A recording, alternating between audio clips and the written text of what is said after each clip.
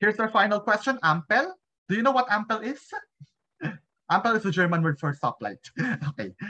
Traffic light weighing 122 newtons hangs from a cable tied to two other cables fastened to a support. The upper cables makes angles of 37 degrees and 53 degrees with the horizontal. These upper cables are not as strong as the vertical cable and will break if the tension in them exceeds 100 newtons. Will the traffic light remain hanging in this situation or will one of the cables break? So yon, interesting question, right? So ang tanong, will either T1 or T2 break in this problem or hindi naman? Or safe tayo na hindi malalaglag yung traffic light natin? So, I'll be giving you a minute to solve this and I'll show the solution after some time. Okay? Okay, so 2 to 3 minutes have elapsed. Let's solve this problem. So you have, again, a traffic light weighing 122 newtons that's hanging on a cable tied to two other cables. So the first thing that you need to do is to draw the free body diagram. So draw the free body diagram. So, when we draw the free body diagram, anong lalabas? So, gagamit ulit ako ng big pen, red pen. So, and then, the T3 here, sandali, before I use that, sandali, balik ako sa block. This T3 here won't matter. Kasi ang mangyayari lang dyan, pwede mong isipin yan na, pwede lang, since it's a taut string, we will assume that this is a taut string, dayuluyan lang siya ng force. Hence, this won't matter. Ang pwede mong ilagay dyan, pwede mo siyang i-substitute ng total weight ng traffic light. Tama? Therefore, I won't write the T3 in my free body diagram. I'll write instead the weight of the traffic light. So yon. So going back to my color, my big red color. So ang gagawin ko, I'll draw given na assigned na yung mga tension. So for T2, this looks like this one. Ganyan. Tapos yung T1 ay medyo mas mahaba. There's a reason but mas mahaba siya. Wait lang. Hindi masyadong nag-make sense. Dapat medyo mas matangkad pa siya ng konti. Tapos yung T1, dapat medyo mas mahaba, like that. Nakuha. So yan. Tapos, yung weight is pointing obviously downward. So pa ganyan. Okay? So ito, tapos ito, straight line dapat yan. Straight line yan. Then I will construct a coordinate system that looks like this. So, parang ganito. Centered at the point where we want our dot. So yan. Tapos yung mga color, so ito, this is T2, and this is T1.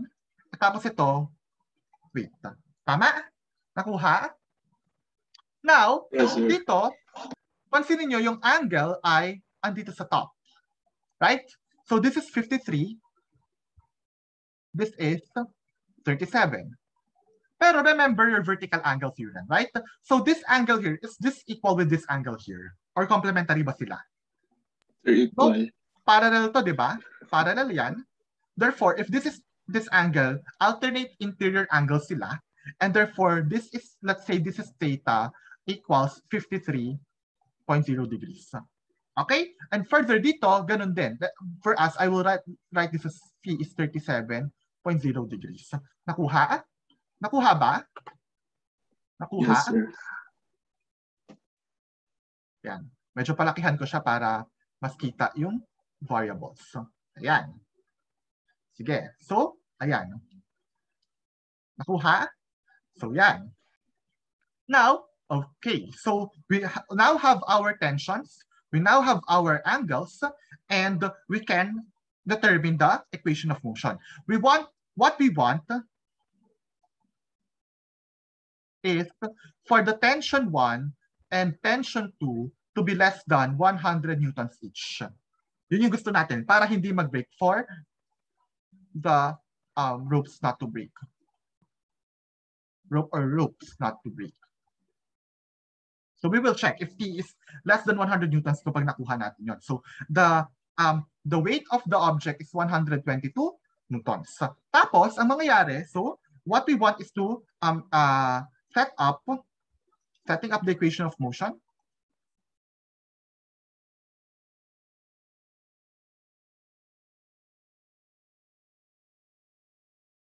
We have, ano yan? So from our free body diagram, summation of forces. So we need to decompose this one. We also need to decompose this one into x and y components. So ang lalabas dyan ay summation of forces acting on x for this particular object is just equal to what? You want this to be at rest, so 0 to. And hence, since lahat naman sila ay with respect to x, wala tayong problema sa angles. And therefore, T2, cosine of theta minus T1 sine of, cosine of phi. Tama? Remember, so in that case, yung tension 1 tsaka tension 2 ay nagkokontrahan in the horizontal direction. Nagkokontrahan sila. Whereas in the vertical direction, nagsasama sila, kinukontra nila yung weight. Okay? Therefore, so for the y direction on the other hand, summation of forces acting on y is also 0, which is just equal to T2 sine theta plus T1 sine phi minus mg. Tama? Tama? Now, this is equation 1 and this is equation 2. Ang gagawin ko, I'll solve, since both T1 and T2 are unknown, we need two equations. This will now satisfy the needs for two equations. And what I will do is to solve T2 in terms of T1 in equation 1. So we get something like a T2 equals T1 cosine phi all over cosine theta. This is equation 3. Nakuha? Nakuha bakit? Nilipat ko lang yung T1 cosine phi sa kabilang side, tapos dinivide ko both sides by cosine theta. Kaya nakuha to? Kuha to? Yes, sir. Okay. Now, substituting equation 3 to equation 2, we have ilipat ko na yung mg sa kabilang side. So we have mg is just equal to T1 cosine phi over cosine theta multiplied by sine theta plus T1 sine phi. Tama? Tama? Yes, sir. And then note here I have a cosine in the numerator. I have a cosine in the denominator. I have a sine in the numerator. So pwede ko silang i-divide. I get a tangent function. And this means that I also can isolate my T1 or factor out my T1. So you have an mg equals T1 quantity tangent theta cosine phi plus sine phi. Tama? And thus, T1 is now equal to the weight of the object all over sine phi plus tangent theta cosine phi. And this is just equal to 122 newtons all over. My theta is 53 degrees. My phi is 37. So we have sine 37 plus tangent 53 cosine 37. And therefore, T1, this means that T1, therefore T1, one can show that T1 is just equal to 73.4 newtons. So, nakuha?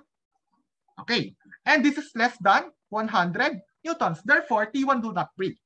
What about T2?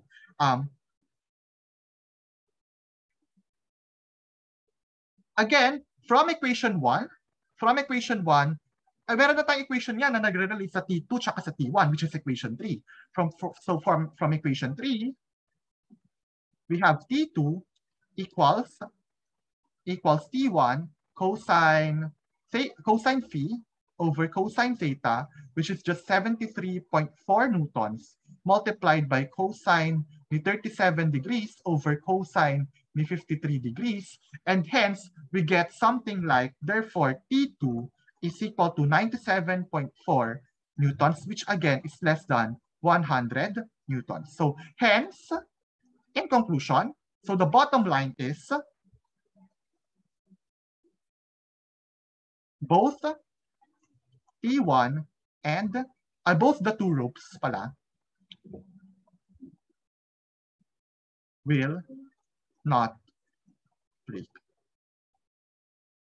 Okay? May tanong dito sa question na to?